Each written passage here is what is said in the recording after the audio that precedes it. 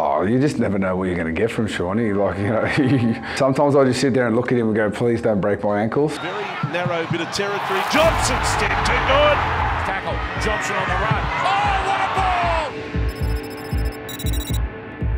ball! Cool to see the vintage Shaun Johnson back, and I thought he had a great year. People doubting him, weren't sure if he was going to play good this year, and probably saying he should retire when he comes out and close to winning a Dally M. In terms of like value to your team, he was probably the most valuable player to the Warriors. Like without him,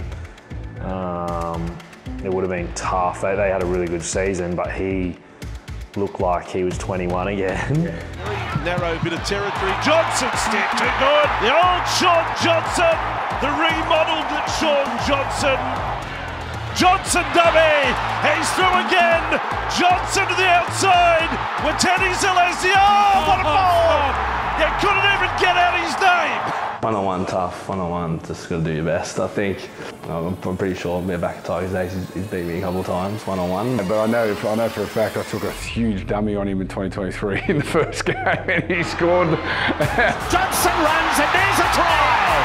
Shaun Johnson fools them! Honestly, just like that's the scary thing about him. Like he's so naturally gifted and freakish. So like I honestly thought he passed the ball, and I just completely went by, and he went straight past me and scored. So Wayne gave me a real good spray about that too. So thanks, Shaun, if you're watching. Yeah, one-on-one, you just got to try and limit his time. I think if you try to give him space and time, it can be with his speed, be with his footwork, but as a defensive line, if you try and pressure him too much, and then he goes into instincts, that's very dangerous as well, because if you just have his ball in his hand with space, then he can sort of cut you up for sure. Yeah.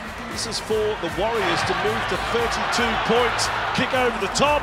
Walker's chasing hard. The ball is there. Johnson, the early kick. Wateni Zalesny on his own and scores. Genius. You need to know where he is at all times. So he played in the middle of the field last year.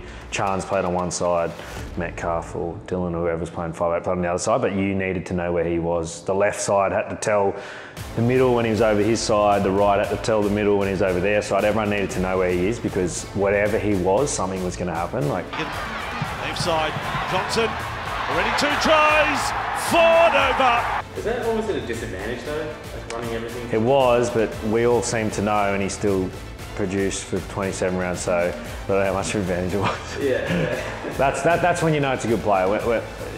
You'll see players be able to do it at the start of the season, teams figure him out and they start to go a bit quiet. Teams would have figured him out after 4 or 5 weeks, knew that he was the main dude, but still couldn't quite contain him. They're the ones. Ponga was the same last year. Cleary's obviously always done it, but so those guys, you know what they're going to do, and they can still affect a game.